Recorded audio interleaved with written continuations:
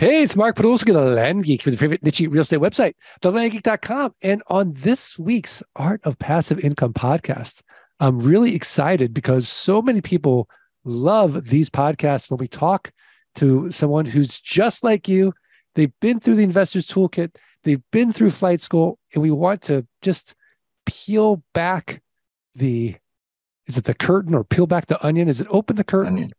Yeah, peel back the onion and he learn more about their experience so that we can get some takeaways for ourselves and we can learn from them. So I am honored and privileged to welcome Gregg Sipe, who has just graduated from flight school. Greg, when did you graduate?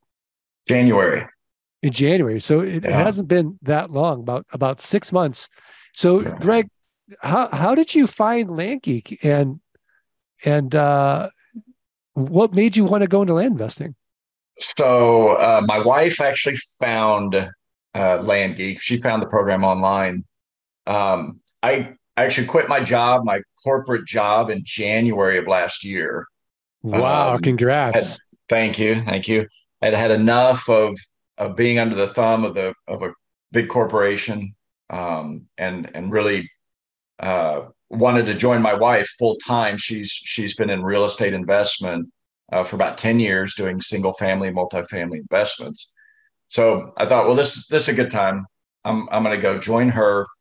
And we were building our portfolio of single family homes last year when the interest rate hikes kind of they killed the business case for that business. And land was just a perfect fit, right? Yeah. Something that we could do without the need of banks.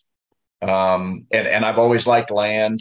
We had two houses last year that we had to replace the air conditioners on, which wipes away your income for those houses. Right. After playing amateur handyman for a year, I'm like, I'd like to try land for a little bit. Yeah. Yeah. So you started with the toolkit. What was that like for you? It was good.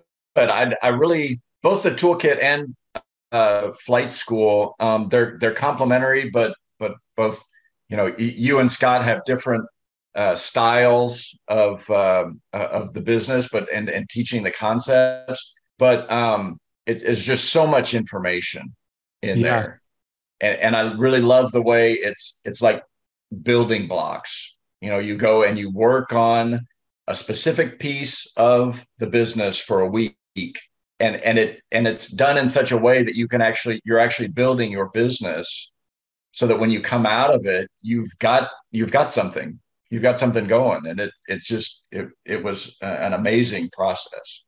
Yeah. No, flight school is really done with you as opposed to toolkit, which is do it yourself. Right. And I think that's a great distinction. So what has been your favorite deal to date? So I mean, the first deal's always everybody's most amazing deal, right? But Right.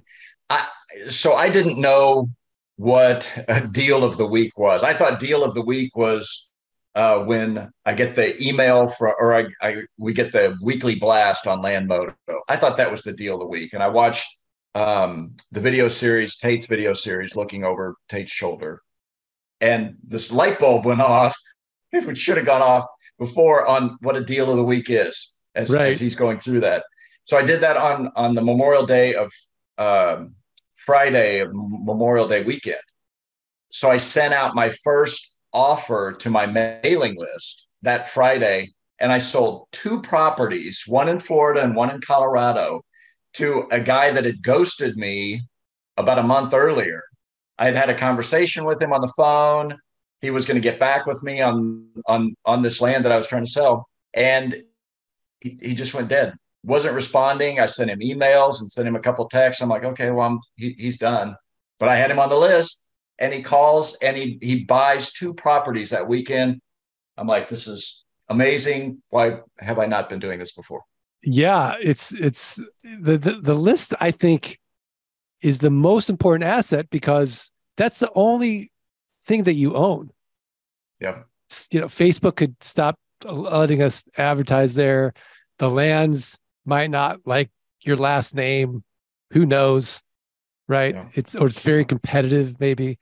And the algorithms are changing all the time, but to be constantly emailing your list that deal of the week is so powerful, so important. It's that's the only thing that you can control and certainly own. So that's a fantastic first deal. Yeah. So what would you say was your favorite hire so far? So that is an area that I have struggled with. Okay. So we did pick up a VA to start on the marketing side because that's an area I'm not strong in. I did not have a Facebook presence. I was not on Facebook before this program. Yeah. And I'm not on Facebook now because Facebook doesn't like me. Yeah. Um, so, uh, so I did hire a VA for a while. Had the VA working my Facebook account, working my wife's Facebook account, helping us with the marketing, and I lost my Facebook account. Now, did you go to Facebook jail? I got it was nuclear. I got blown up. I Wow. no longer have a Facebook account at all. Do you know what happened? So I did talk with Taria about that. And I had in my ad, I had done the ad, not my VA. I'd Okay. referenced the sounds of birds in the morning and fishing. Yeah, you can't ever mention And you can't animals. and I didn't know this. And I get the little notice, do you want to have it reviewed? Do you want to have it? Yes, review. Yes, Right. review. But I wasn't cleaning up anything. And I just got shut down. And there's no one at Facebook you can contact to get your account back. I'm not aware of any that's one of those things at one point I'm going to look for, but I'll tell you, I made it a point to continue with my marketing without Facebook, and I've sold sold 6 properties through Land Moto leads, Okay. which has been fantastic. I love Land Moto. And then I sold one to a neighbor mailing.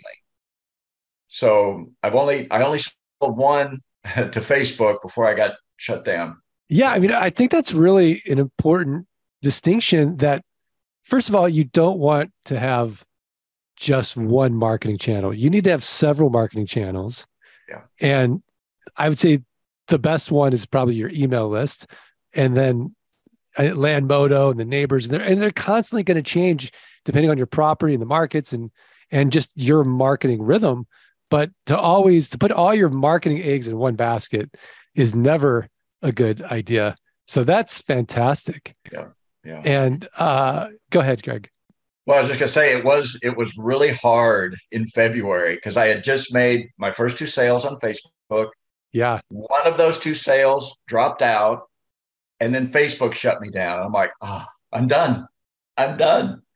So I think if there's anything anybody can get out of this is this business, you really have to persevere. You Sure. have to stick with it. Don't give up and just keep looking for different levers to pull, look at different ways to market, because you can be successful. Yeah. Yeah. Absolutely. So I can imagine that when you first went into flight school, you had some fears. Talk about some of the fears going in. Um, well, I would say probably the biggest fear is when I got to the marketing section, and especially yours, because you go into a lot on social media, Mm-hmm. and I'm not in social media. I have a LinkedIn presence, um, but that's it. And so the whole idea of blogging and doing videos and just getting out there was very intimidating to me. Yeah. But I'll tell you, I have come to love YouTube. We've got our own YouTube channel, and it's fun because that's something we can do ourselves. I have my 14-year-old daughter record my wife and I, and we put the Yeah. little shorts out there, just so people can go on there and see, hey, we're real. They can see videos of our properties. They can learn about the business. That's been really fun. Yeah. I think that's a really great point that you're bringing up is that you don't have to hit every channel for your marketing as well, as far as just social media, even? Because I can imagine people are thinking, oh, I have to blog and I have to email and I have to put up listings and I have to do videos. Really, you should think about it as a Pareto principle. Where can I spend 20% of my marketing time that's going to yield 80% of the results? And it's going to be different for everyone. So for some people, it's going to be their email list. For others, it's going to be Land Moto. For other people, it's going to be YouTube because they like making videos and maybe they have a teenage daughter like Gregg that can help them and put that together. For other people, it might be Instagram. There's no right or wrong answer. You have to just play with it and see what resonates with you personally, because we're all going to have our strengths in one area and our weaknesses in another.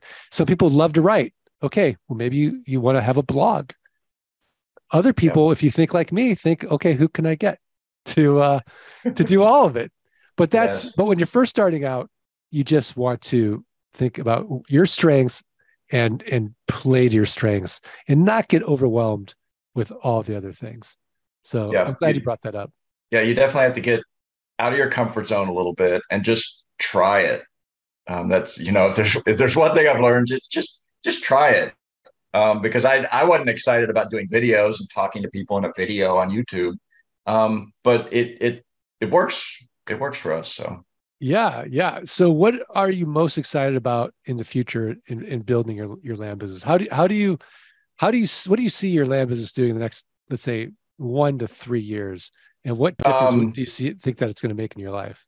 It's gonna be huge. I mean, we got into this to fill a gap that we had in our cash flow, in our income, right? And that couldn't be filled at the time through single family rentals, and not going back there. That's a good base as well. We've got the base laid now for the land investments, and it's just continuing to grow that. I do want to get to the point where I can get that VA team working for me. I want to get a sales manager working to help, chasing down leads.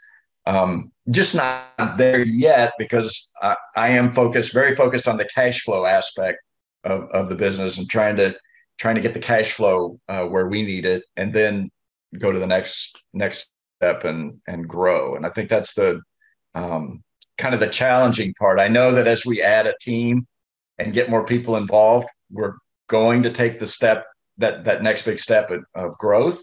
Right. It's just getting over that hump of getting there, because it's starting to get comfortable with, hey, we're cash flowing now, and it's just that next step. So no, absolutely. And it's not like flipping on a switch and when we are working with our coaching clients and helping them scale, we want to get them to where it's their systems are predictable, and that we know our numbers, we know our metrics, we know if we have this many leads, we're going to get this many sales. And once we have some good numbers, it's a predictable business, that's when you can really start throwing fuel on that fire and take it to the next level. And so I think what you're doing is great. You want to manage the growth for sure. And you also want to delegate. You don't want to abdicate. So many people think, oh, I just want to get this off my plate, have someone else do it, when they don't have that depth of knowledge. And then it's the blind leading the blind. Even if you use a service like Land VA for You that are already trained in the land business, well, then you still don't know if you've got a good VA or not, even though they're trained. Yeah. So I'm glad you brought that up for sure. So what advice would you give somebody who's on the fence about either, getting the land business? Maybe they're scared of competition. Is this thing going to get saturated, or they're worried about the investment and the training? What advice would you give them? Just do it. I mean, we started in Costilla County, which is one of the most competitive. It's the most highly bought and traded county in Colorado.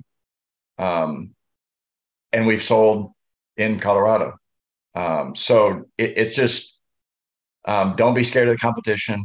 I think the competition is good because it really does help you to sell the land, to be marketing land that other people are looking at.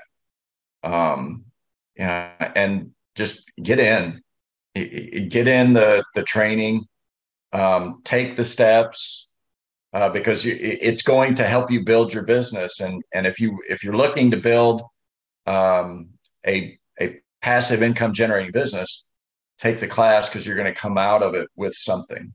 It's not like a training program where you go do the training and then you got to go do something at the end, and you're kind of left to your own. You're building it along the way, so that you come out and you've got something. So it's really helpful. Fantastic. So, Gregg, your mentorship has been fantastic. This podcast, everyone loves these types of podcasts for sure. But now I'm going to put you on the spot one more time. Oh, go ahead, Gregg. No, you're putting me on the spot. Go ahead. On the spot one more time and ask you for your tip of the week. A website, a resource, a book, something else actionable for the Art of Passive Income listeners to go improve their businesses, improve their lives. What did you got? So it's a book called The Selling Formula by Brian Robinson. I picked it up on Amazon. And so Brian was a longtime salesman working for a major corporation, ended up going out on his own, but he's got, he was a top seller at his company. He's got some great advice in here about selling, helped me to be able to better connect with my customers. And he had a tip in here that I used to help get someone that I was trying to buy land from to respond.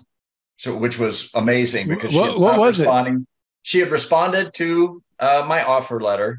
Yeah. And we'd had a conversation on the phone, exchanged some emails, and then she just went dead. Wasn't responding to the phone, wasn't responding to emails. My wife tried emailing her. I tried emailing her, and he had a tip in here on it's like it's kind of this, hey, is it dead kind of response, like email them or respond to them with, is it dead? Because they don't want, they like the idea of knowing that they still have the possibility for the sale out there, and they don't want to lose that. And I did that. I'm like, hey, this is it. This will be the last time I'll email you ever. I won't bother you again. And she responded right away, because she didn't want to lose that potential sale that she was looking at. So that's a great tip. That's a great book. Okay, what was the book again? The Selling Formula by Brian Robinson. The Selling Formula by Brian Robinson. And then my tip of the week is learn more about Gregg. Check out his land. Go to Mark Enterprises. markenterprises.spread.name. markenterprises.spread.name. And we'll have a link to it as well. Gregg, are we good? We're good. All right. Well, I want to thank the listeners and remind you the only way that Gregg's going to come back and continue talking to us about his journey is if you do three little favors. Follow, rate, review the podcast. Send us a screenshot of your review, support@thelandgeek.com. I'm going to send you a signed copy of Dirt Rich. If you want to become like Gregg and start building your passive income quickly, safely, efficiently, and not have to deal with renters, rehabs, renovations, or rodents, just go to thelandgeek.com/training, thelandgeek.com/training. And all of our training is guaranteed. You're going to make back that money 180 days or less. Just show us you did some work. So it ain't going to cost you nothing. All right, Gregg, you want to do this together? Let's do this. Do it. 1, 2, 3. Let freedom ring. Thanks, everybody. Thanks for listening to the Art of Passive Income podcast. Are you ready to learn how you can start building a passive income without renters, rehabs, renovations, or rodents? Schedule a free consultation at thelandgeek.com/training. Let freedom ring.